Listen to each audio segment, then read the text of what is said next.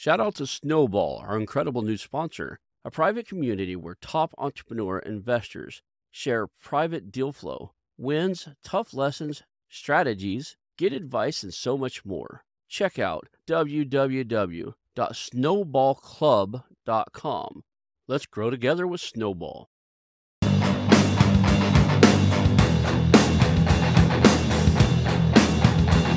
Hello, and welcome to the How to Exit podcast, where we introduce you to a world of small to medium business acquisitions and mergers. We interview business owners, industry leaders, authors, mentors, and other influencers with the sole intent to share with you what it looks like to buy or sell a business. Let's get rolling.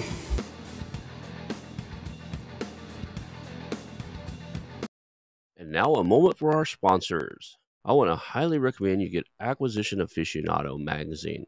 Every month, Acquisition Aficionado magazine brings you tactics for business buying and selling you won't find anywhere else. Learn firsthand from industry leaders who share their success stories, featuring in-depth interviews and stories from leading figures in the business acquisition industry.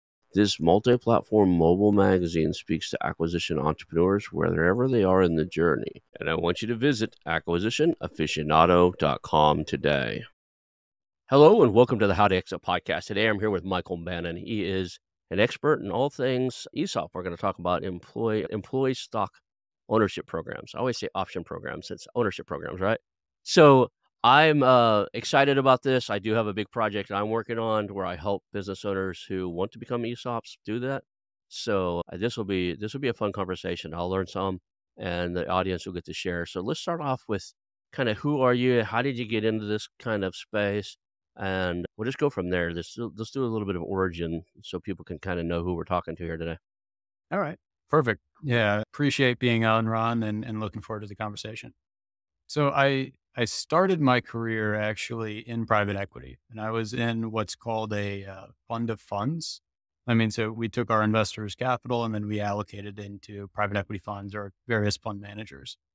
In reality, it was a very useful skill. I learned a lot about different investment strategies, how different fund managers manage businesses, et cetera. But I think what was most interesting while I was in that role was that I was actually positioned, I was in China and investing across the Asia Pacific. And so I think of it as a fantastic training ground for understanding various market cycles, environments, politics, economics. You had everything from negative interest rates in Japan to 8% interest rates in India, high-tech growth in China, and healthcare, biotech, and buyouts in Australia, right? We really ran the gamut in terms of so much dynamism and creativity in one space, right? In a short period of time. That being said, after a couple of years, I got a little bit antsy, wanted to get a little bit closer, one step closer to the business owners themselves and partner with business owners. So for personal reasons, moved back to the US and met with CSG Partners, which is the firm I currently work at. I was really intrigued by CSG from a couple of different points. First of all, I came from traditional M&A in private equity space. So I knew all the advisors and investment banks and how they operated in traditional M&A. But what CSG really impressed me by was they were helping middle market businesses, but really showing them, those business owners, their alternatives and opportunities and not trying to nudge them onto one traditional path in terms of a buyout or third party sale, but trying to find something that can be flexible to those business owners' unique objectives. And so I got very intrigued.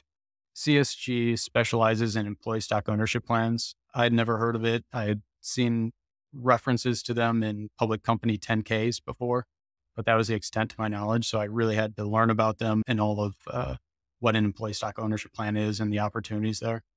But ultimately joined CSG. I've been working with CSG since 2017, helped hundreds of clients kind of think about their opportunities within ESOP, helped a number of them through the ESOP transaction, quarterbacking the transaction, beginning to end analysis, capital raise, negotiation and closing, as well as structuring. So across the industries, across the country, no really necessarily niches that I'm exclusive to.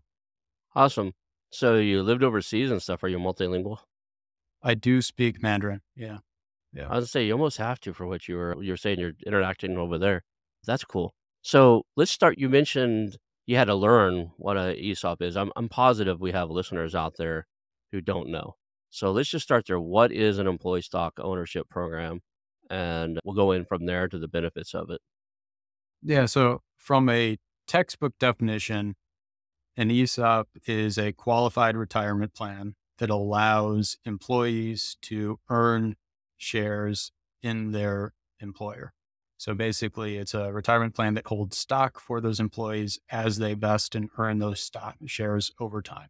From a real world example, the question really depends on who you're asking. So going from a different couple different audiences. First, from a selling shareholders perspective, an ESOP is a liquidity transaction. It's a way to transfer ownership to employees in a tax advantage manner, as opposed to selling to a strategic buyer or competitor or private equity firm and being able to get fair market value or comparable to what a private equity firm would pay for the company and the stock.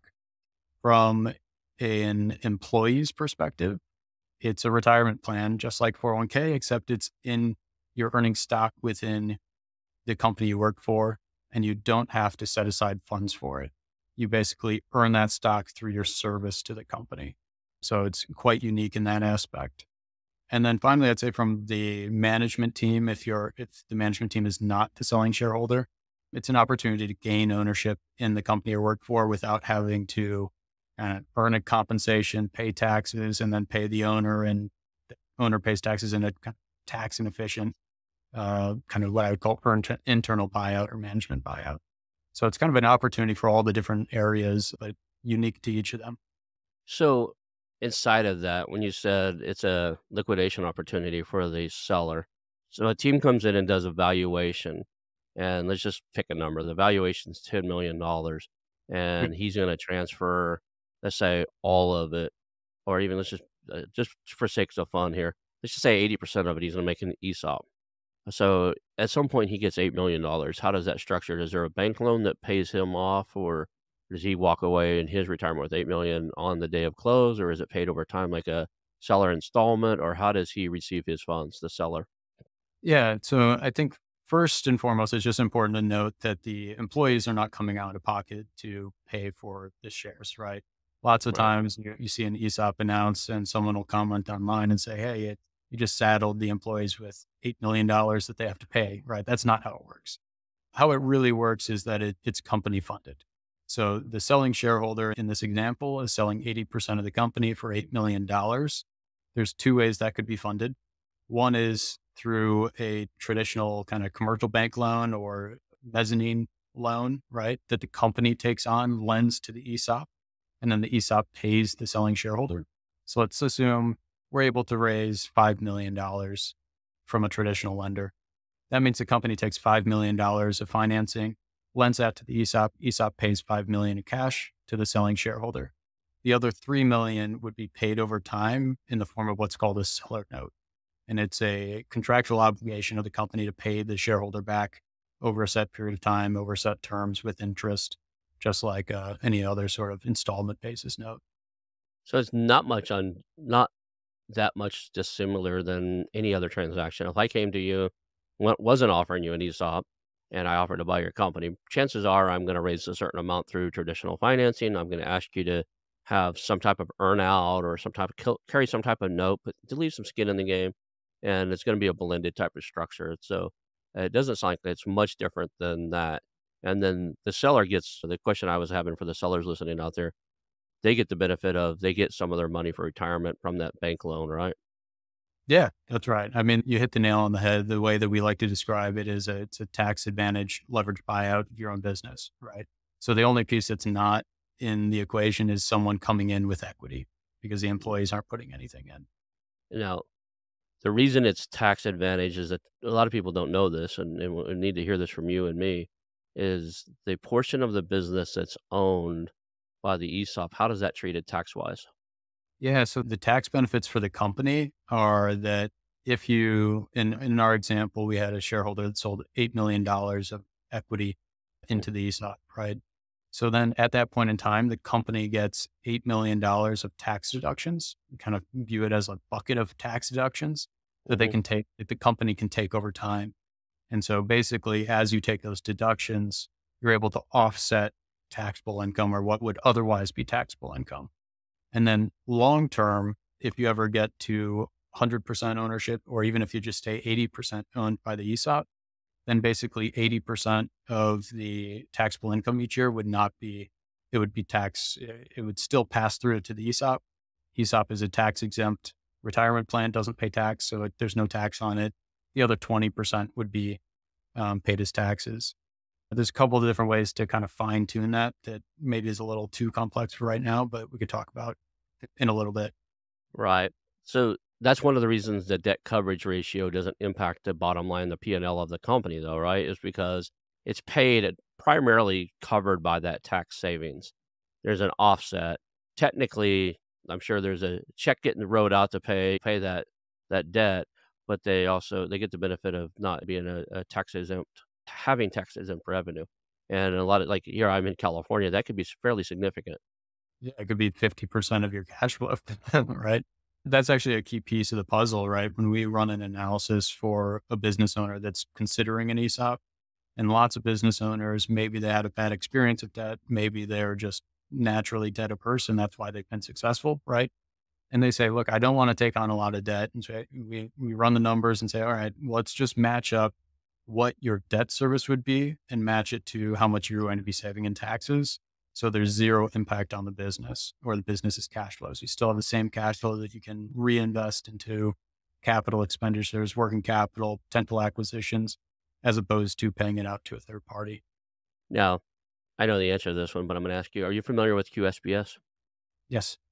Okay. Can this work hand in hand with the QSBS? Can I have a qualified stock, small business stock plan and sell my liquidity inside of that event is to sell to an ESOP? We actually have had a couple clients that have. Yes. Okay. I knew the answer, but for those of us listening out there, if you don't know what QSBS is, you can actually tack as if you're the seller, so you buy something, you want to run it for 5 or 10 years, and then you sell it, like all the ETA programs teach in college. That's a big taxable event if you don't structure it right. But if you structure it correctly, you can tax exempt the first $5 million of the sale. And if you put money into it to say you did an acquisition and you had to come out of pocket or you put money into the company, it's actually there's a basis above a factor. I think it's 10x what you put into it. All right. So if you put in 1 million, you could do, of your own money, you could come out tax exempt for 10 million.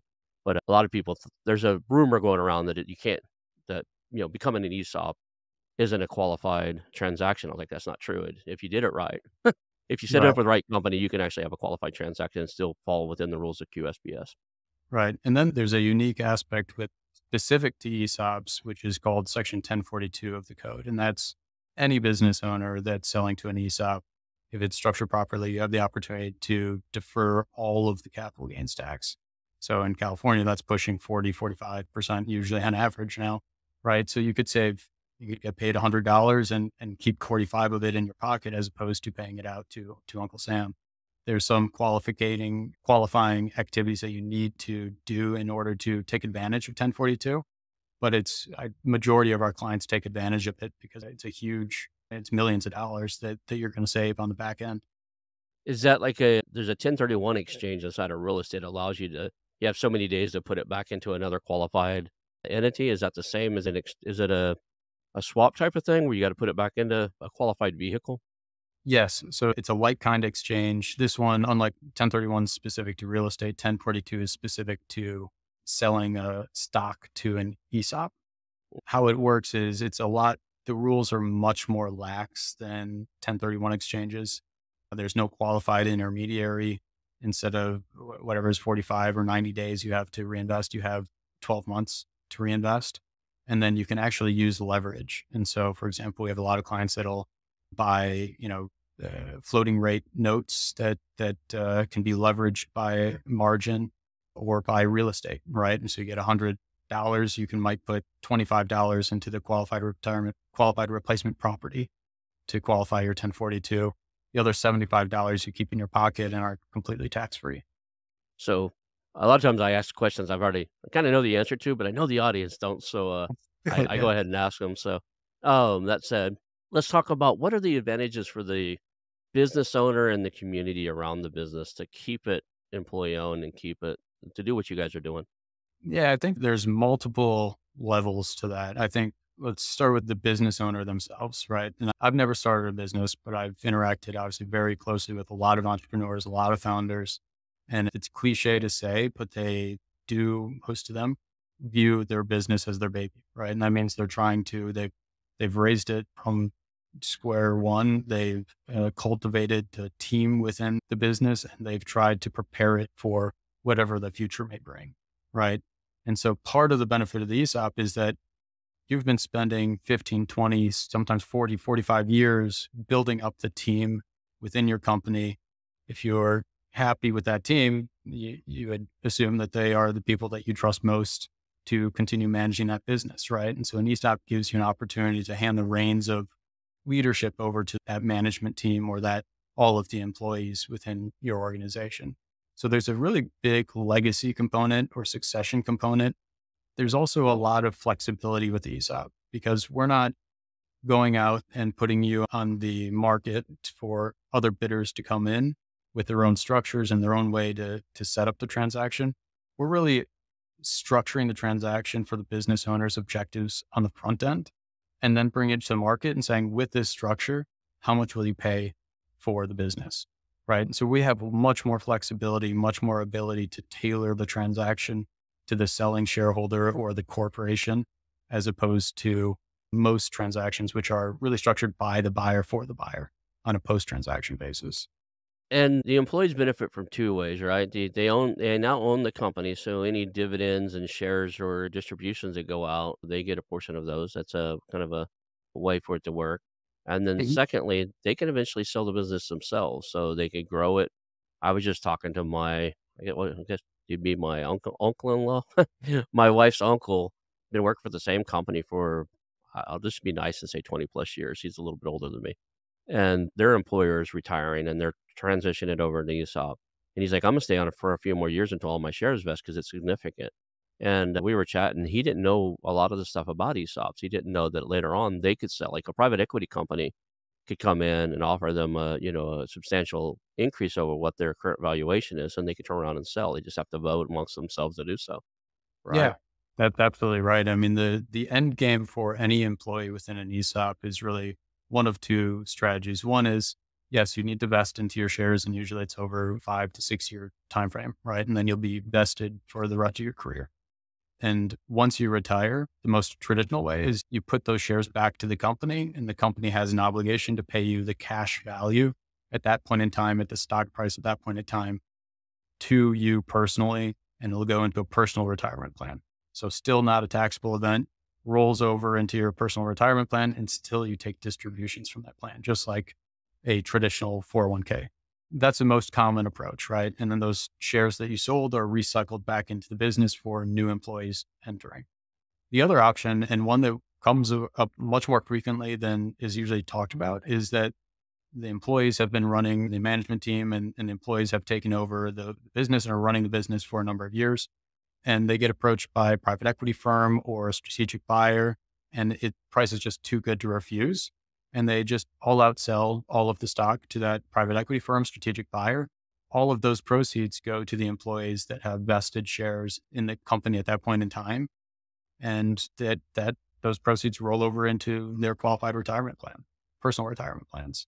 And so, yeah, if you have a business that's grown dramatically above where the original selling shareholder sold in, you can make a lot of money as an employee owner. And many of our clients and employees thereof have. Absolutely. It's interesting. Now you said if I retire, so my company turns into ESOP, and then 8 years down the road, I'm vested. I decide to retire. The company would buy my shares out at current valuation. Does that mean that some similarity or some regular frequency, I guess is the word I'm looking for, there's a valuation done to determine the strike price of those shares? Yeah, that's right. Every single year after the company has an ESOP put in place, an independent firm comes in and values the stock. And then even if you're not retiring, every employee participant receives a slip each year that says this year you have X number of shares, Y are vested, and the value of those shares is X thousand dollars, right? And so you can kind of track year over year how your personal ESOP account is building up. And then once you hit retirement, there really shouldn't be any surprises, right? It's not like a lottery where you've been waiting 30 years and you have no idea how much you have in your retirement account. Yeah, I wanted people to understand that this is really well structured. It's just like another retirement plan. They're getting reports. They know where they're kind of standing. And the one thing I'm unclear of, and this is a question I don't know the answer to, so I'm going to ask it. If I leave and I really believe in the company, like, when I left, I worked for Lockheed for years. When I left for a long time, I left my stock in the Lockheed stock. I left my money in their retirement plan. I pulled it out eventually because I had a really what I thought was a really great startup idea that really failed miserably, and I burned through it that way. But, intentionally, I was gonna leave it, and I have buddies that were working with me there, and they still have money in the Lockheed stock plan. Mhm. Can I do that in an ESOP? If I really believe in the company and I retire out, can I leave the money over and roll it over later, or is it when I leave that it needs to happen? If you leave when you retire, the company has an obligation to buy your stock back. You need to get those shares back for new employees that are just joining the ranks. If you leave and let's say you're 35 or 40 years old and you leave the business, it's possible, but it's not up to you. The company decides whether or not they want you to continue to hold the shares in your company or if they want to buy it back. Most businesses say, we really liked what Ron did, but we want to make sure that that stock is going to one of the current employees that's working for our business. So most commonly when you leave, the company will buy it back, but there's a chance that they may not. Okay. I was curious. I mean, because if I'm gonna retire in 5 and I'm pretty sure it's gonna sell in 10, and pretty good chance I should probably set on it, right? Like, Well, there's a lot of honestly, we have a lot of clients that have employees that were many have put in their retirement notice for the following year, find out that you're going into an ESOP and say, yeah, I could put 5 more years in. Right. right. That's it's a worthwhile investment of their time. It's where I'm pretty sure that's where my wife's uncle was. I guess my uncle-in-law, I think that's what you call Mhm. that. Yeah, I think he was pretty close, right? Like, he's gonna retire, and then they did this, and thinking, "I'm gonna hang around for 5 years and be part of this," because, like I said, I wanna say he's been working there for at least 20, 25 years, maybe longer. They make some really cool stuff. They make the big stainless steel conveyor, like, systems that do custom packaging for stuff. So and, like, most recently, I for Christmas, he, gave my kids this giant case of, like, Tootsie Rolls, but they made the device that put the Tootsie Rolls or not Tootsie Rolls, the lollipops that have the Tootsie Roll in the middle, whatever they call it. I'm trying to think of the name of it, but Tootsie Yeah. Pop or whatever. But he had this, like, huge case of them, and I was like, "What do you" like, "Oh, yeah, we made the thing that put them in the box and organized them and laid them in there all perfectly and, closes the box." So they make custom machinery, and they've been doing it for years. I love those niche manufacturers. They Yeah. really specialize and do something that no one else can do. Amazing. I had a guy on the show once, like, just I love that too, 'cause, sometimes you figure out that, like, you never knew there was somebody that did that. There was a guy Mhm. here on the show, he bought a company that sorted, that made machines, big stainless steel machines that were food grade. They sorted shrimp, so they like, by size, and it had detectors on it, could tell I think it could tell if, like, something was bad or whatever, but it was just a big shrimp sorting machine. I was like, "Well, how much is a shrimp sorting machine?" I can't even say that without it's almost a little bit tongue tied. Shrimp sorting machine, like, how much does one of those cost? Oh, they start around $250,000. Like, whoa, you must be like sending a lot of shrimp to the machine. But he sold them around the world, and it was a pretty good sized business. I want to say it was in the 7 figures. Well, I don't know if it was quite 8 figures yet, but it was a decent small business. And he'd bought that, and now he travels around the world and goes to trade shows where they're like people buy machines to sort shrimp. So yeah, I love that. Got another guy I had on here who did. They do precast metal, so they make the casting like we would pour molten steel into. And I asked him what's the craziest thing they ever made, and they made grown-up size rocking horses like you see in the playgrounds, where like little steel Yeah. rocking horse that you get on. It's got the giant spring on it. Somebody in New York wanted 3 unicorn, but big enough that you or I, and probably you, I'm a little bit big, but like grown adults could get on, so they could put these things in New York, and they made them. They made the big molds for it and poured the casting and steel, and now there's these giant rocking horses somewhere in New York that you can get on that these guys made. I But yeah, love businesses. I mean, it's I when lots of people in that case, it's not necessarily true, but in the shrimp sorting case, it's one of those businesses that you never would have thought of out of. I'm not a very creative guy, right? I'm not an entrepreneur, right? But you hear about it and you say, of course, someone had to make that, right? Of course, I'm right. not. medium shrimp or small shrimp or large shrimp, just picking them, right? But yeah, it's amazing what people can do. I always had a vision of, like, there's 1,000 people in line, like, just sorting, like, manual labor, kinda like, oh, there's somebody out there It's very sorting expensive. shrimp, and the very expensive. They're like, "No, there's a we make a machine that does it." And, like, I got to see, a friend of mine in Tulsa has a brewery. Guy I used to go to meetings and entrepreneurial meetings with all the time, has a big brewery in Tulsa, Oklahoma, and they got a German bottling plant brought over to bottle his beer, and that was incredible to watch. This thing was enormous, took up a whole warehouse, but, like, somebody had to sit down and go, "You know what? Instead of somebody sitting there filling up the bottles and capping bottles, we need an elaborate machine that can do 100,000 bottles a month." Right. And, sure enough, some group of engineers sat around and designed it, so It's amazing. I was just gonna say I never got to the second part of your question earlier, which is about the how an ESOP affects the community as well. that's where I was Right. gonna ask again. That's where I was Sure. going. We're on the So same wavelength here. Hey there, Hot Exit family. Today I'm thrilled to talk about Snowball, our incredible new sponsor. This community is more than just an investment hub, it's a place where growth is holistic. A private community where top entrepreneur investors share private deal flow, wins, tough lessons, strategies, get advice, and so much more. Snowball is a network rich with like minded, experienced entrepreneurial minds, including investors, founders, CEOs, and doers, all dedicated to meaningful growth. Snowball threads are like a daily masterclass. This isn't just about financial success, it's about enriching your entire life. If you're looking for a community that supports your entire entrepreneurial journey with shared wisdom and collective support, check out www.snowballclub.com. I believe their approach to compounded growth in wealth, health, network, and relationships could be the game changer you've been seeking. Let's grow together with Snowball. fantastic. So for the business owner, right, it's a succession strategy. It's making sure you're able to sleep at night, knowing who's taking over the business. What I think is really underappreciated when we talk about ESOPs is what it does for the community. And so, one of the industries that I work pretty extensively in is manufacturing and industrials, just where like we're talking about. And whenever a manufacturing company is sold to private equity or a strategic buyer, a European conglomerate, right, whatever it might be, the media always focuses on the jobs, right? How many jobs are we keeping in town or in this county? And what is the commitment by the buyer, right? And I'm not trying to underplay that at all. That's exceptionally important. But the piece that's really missing is that what happens to the equity? What happens to all the profits of the business, right? When you have a founding family, maybe it's 1, 2, 4 generations that has built up a business within a small community and created a lot of jobs, a lot of wealth for the community. They're also producing a lot of equity and taking a lot of profits out. They're reinvesting that back into the business, into the community, into philanthropy within the community, whether it's spending, investing, whatever it might be, right? It's staying within the community in most cases.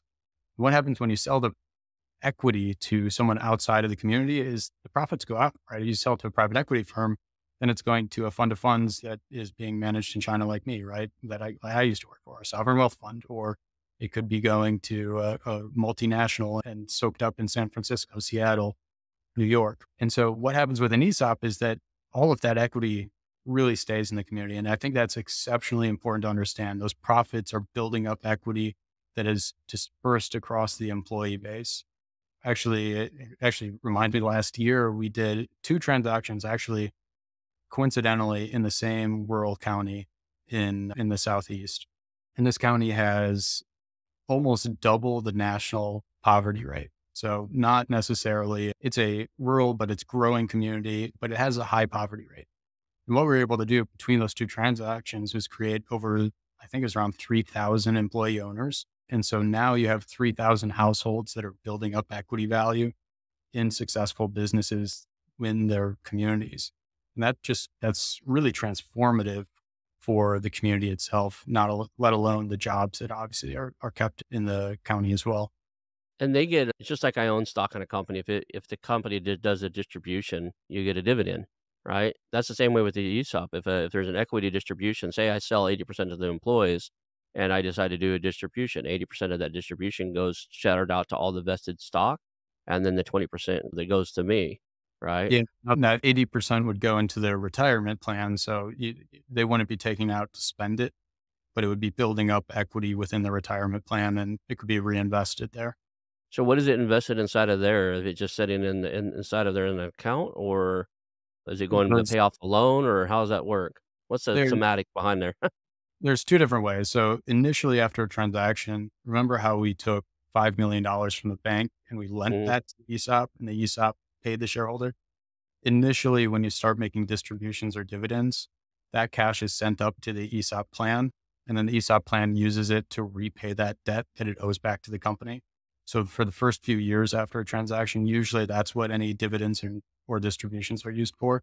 But then after that debt is repaid, it goes up into a retirement plan. And then each employee's ESOP account then has a stock account and a cash account. Cash account could be invested into money market, could be invested into kind of traditional 401k type investments. That's really what would be happening longer term with any sort of dividend or distribution.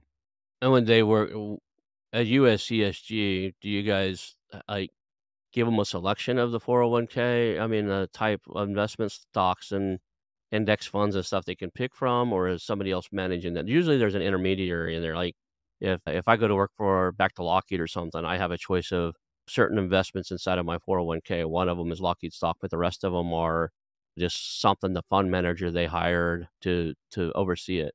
So is that fund manager you guys, and then there's a set of portfolio that you allow that to, like, here's your choices?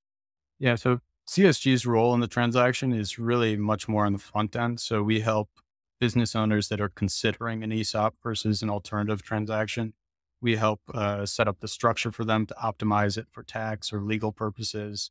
We help raise the capital. We bring in the other parties that, whether it's an attorney to help on the legal front or accountants, and then ultimately negotiate the transaction on behalf of the company and the selling shareholders.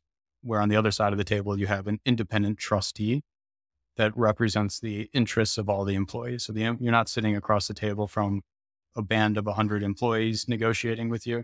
You have an independent trustee that's selected by those employees. And that trustee is the fiduciary responsible for ensuring that the employees' interests are being taken into account. Our traditional transaction or our role really ends after the transaction's put in place.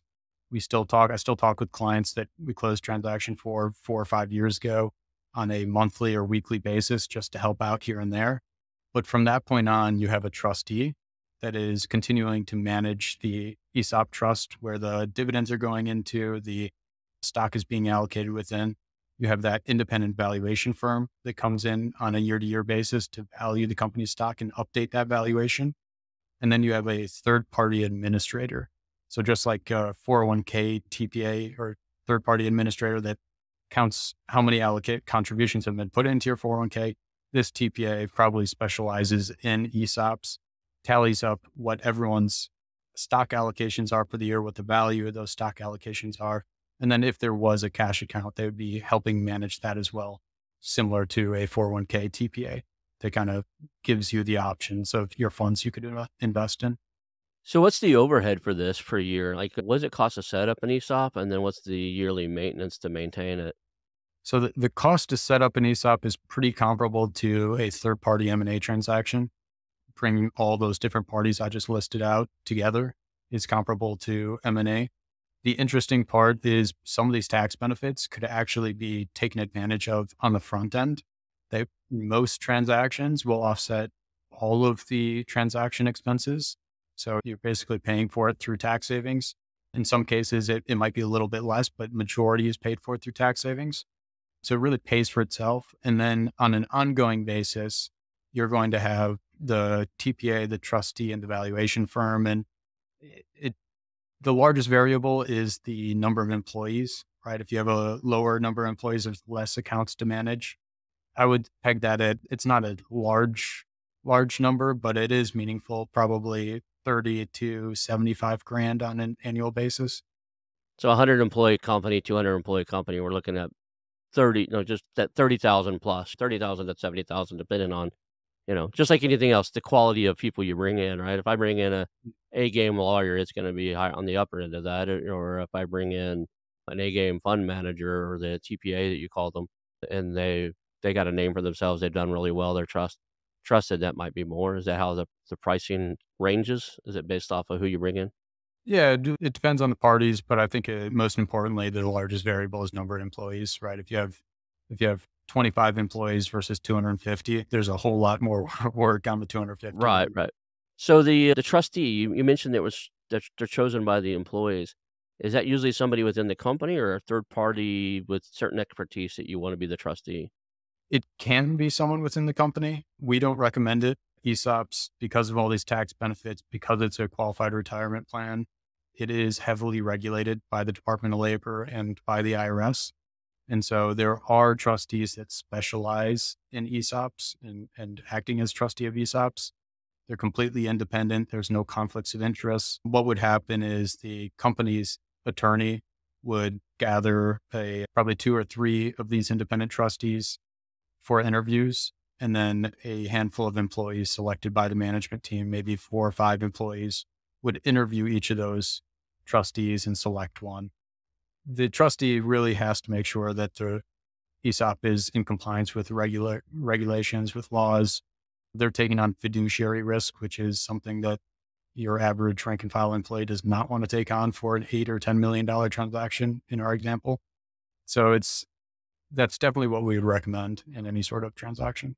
Is it permanent or can this person be replaced if you're not working out, if they're not being responsive, not doing what they're supposed to, can you swap your trustee out? Yeah, the board can swap out the trustee. Okay. So what else should we know about this? I've asked a bunch of questions. I feel like I'm missing a big chunk of this somewhere.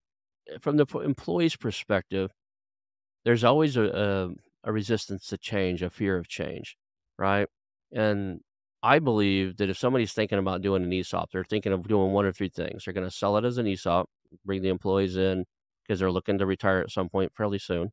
They're going to sell it privately, or if neither one of those goes down, they're going to retire anyway and shut the thing down, right? Or there's always these other options, bring a family member in to run it or whatever.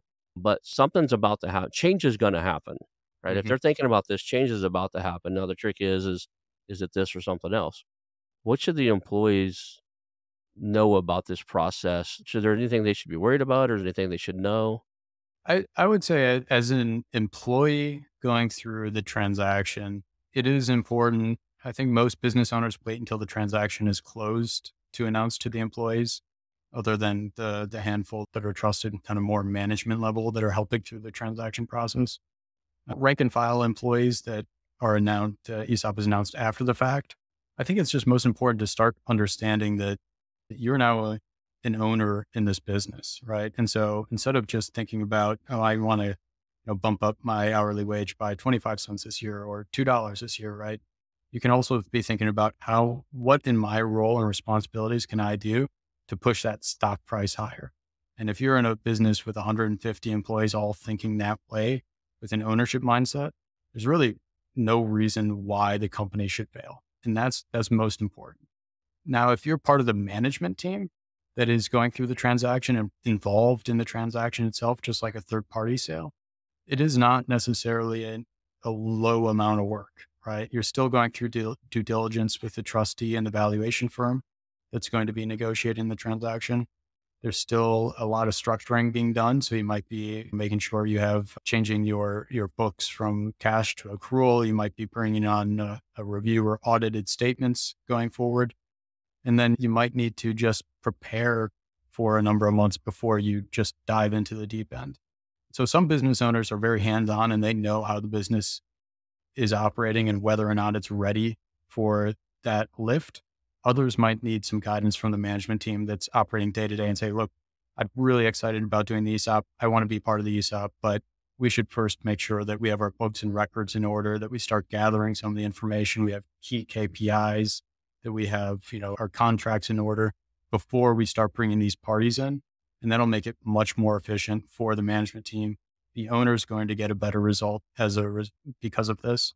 And then the ESOP trustee and the valuation firm will be doing less work, that the attorneys will be doing less work, which also ultimately saves money for the business itself.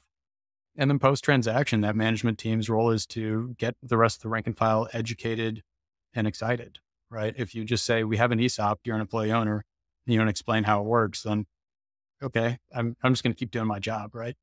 Right. There's something to be said about training employees to be owners, right? There's a different mindset and ownership mindset than there is, my 9 to 5, I'm going to work to make a paycheck and going home. We were talking about before the show, there's a company I know out there that kinda trains people on this, and they've got a mergers and acquisition timeline and track record of doing it really well. I'm not necessarily needing to bring them up right now other than the fact that do you see that a need for employees to be prepared for this? Like, I if a company's big enough, they have a decent management team, say they've got 4 or 5 managers, they're at the point where they already have a CPA involved, maybe a CFO or controller. There's somebody with the C title running finances. It's not just the owner doing it. They have proper accounting, the management, they have somebody ahead of all sales. Like the owner's pretty much away from it and it's running. Do you think that that's a pretty easy swap over to be an ESOP, or do you think there still needs to be training and prep work? No, I think if you have that C-suite, if you have trusted management team, then it's a pretty seamless transaction or transition, right? One thing I should mention that is an owner doesn't have to step away after they sell to an ESOP, right? They can stay on Mhm. for as long as they want.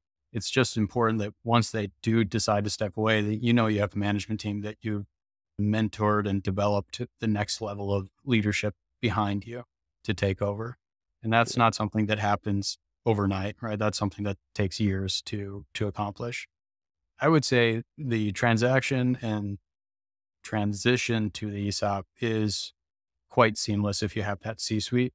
I think what is more in question is what you do after you announce the ESOP.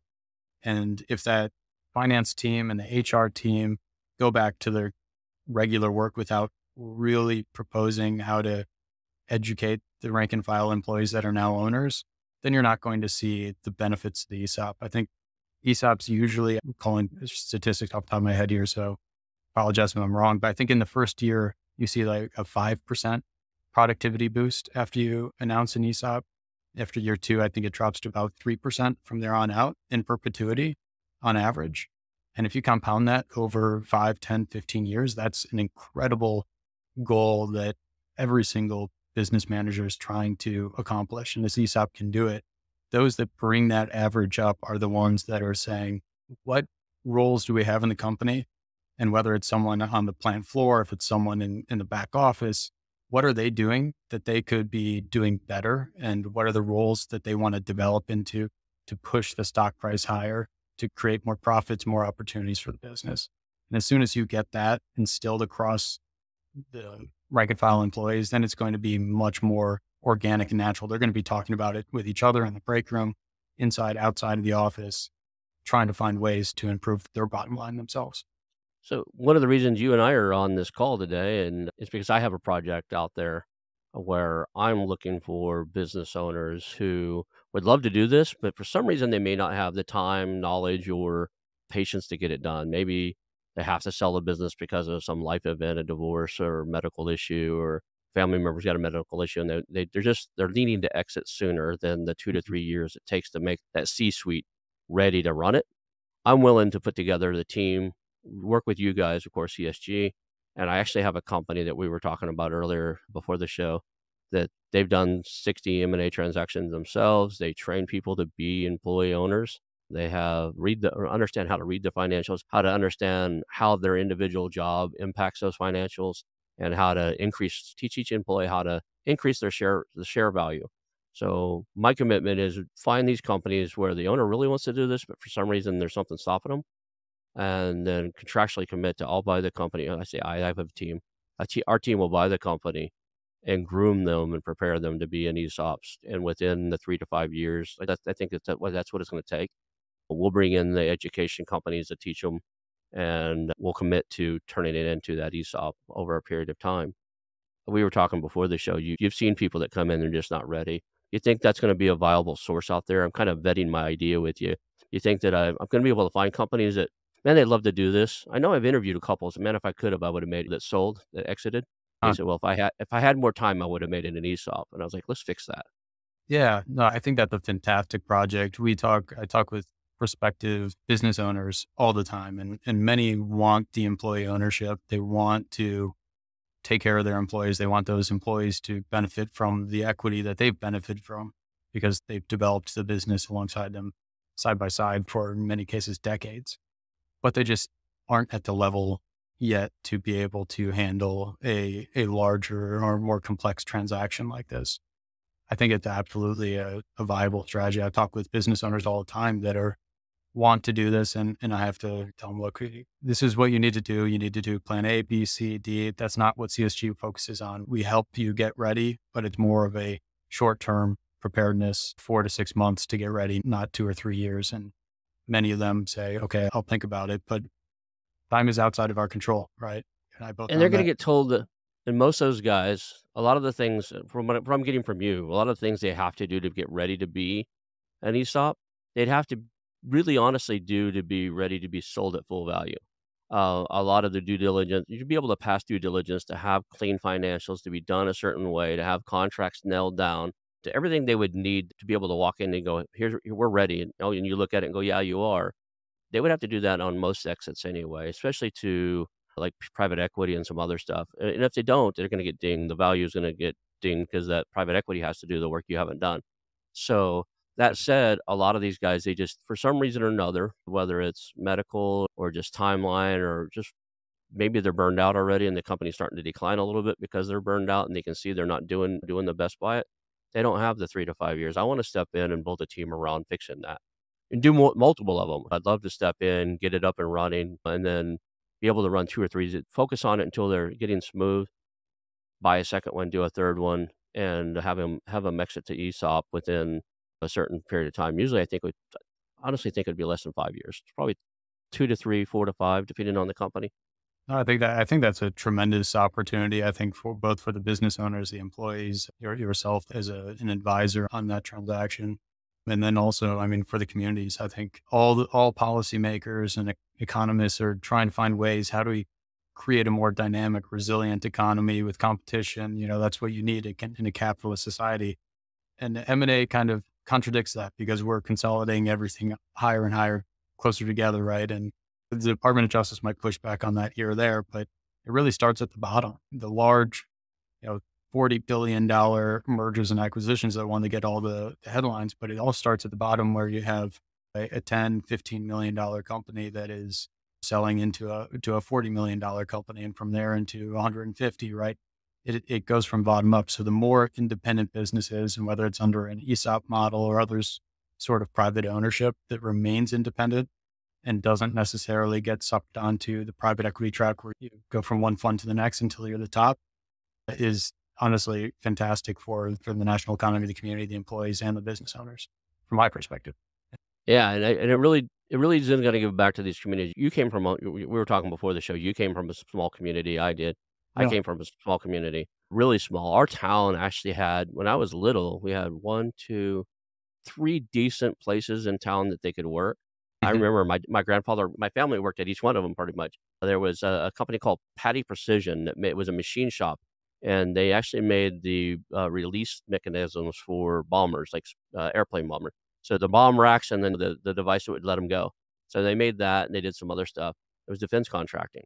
My Yeah. grandfather worked there as a machinist for years, and then another one was Red Wing Electronics, and they made, they did mil-spec soldering and made, like, my mom worked there for a while, and they made the military, like, the helicopter helmets.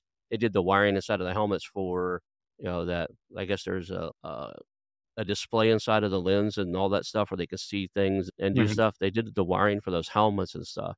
Both of those companies, one of them sold and got moved out, like, they sold the company, and it totally moved out of town. They sold it to a big guy, private equity, and they just folded it under something they had in a big, like, in Houston or something.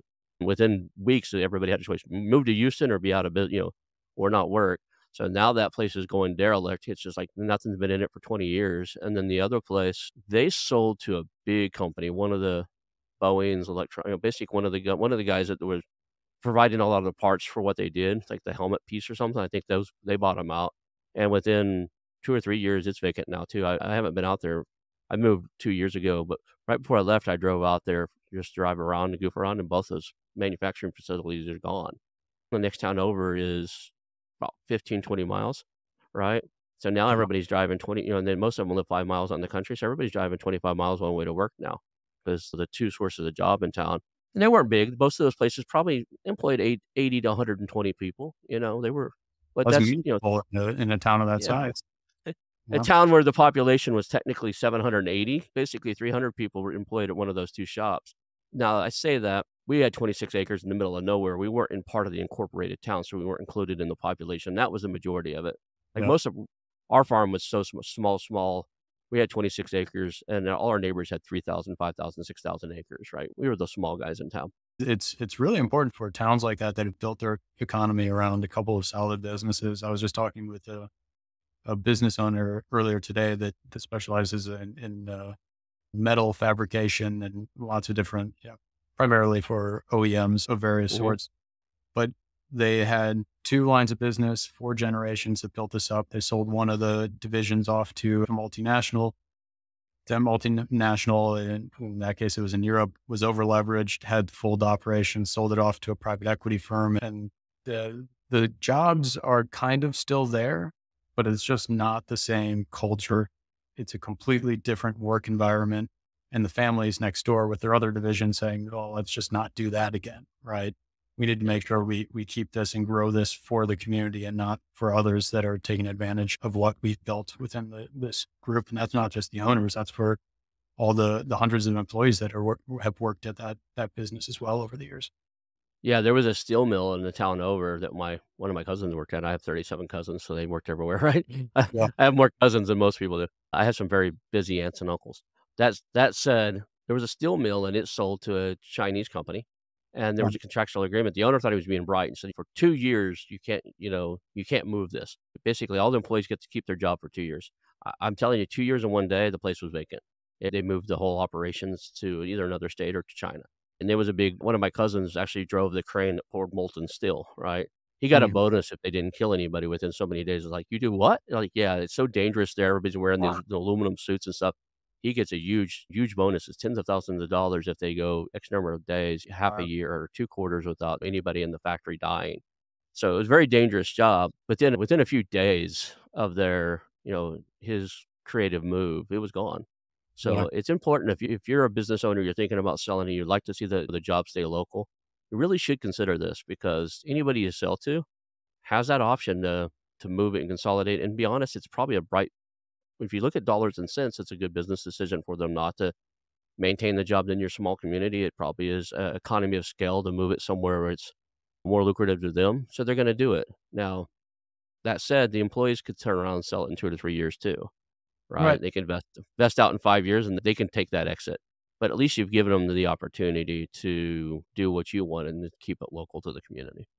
That's right. And I think lots of people ask, what is, for example, you ask, what should we, first things for the employees to think about? I think first thing for the business owners to think about, whether you're thinking about M&A or an ESOP or any other strategic alternative, is sit down and write down your list of objectives of any sort of transaction before you even just completely ignore the fact that there's ESOPs out there, that there's private equity out there. What do you really, in an ideal world, want to achieve, whether it's 3 things, 4 things, 5 things, and then rank them. And then maybe you can't get all 5 as perfect as you want, but you at least then you're going in with a clear picture instead of starting with, here I have an offer on the table and I could take it, but then I don't get this. Just start with a blank slate, write down your list, and then go out to various advisors and various resources and figure out what best aligns with those objectives that you wrote down.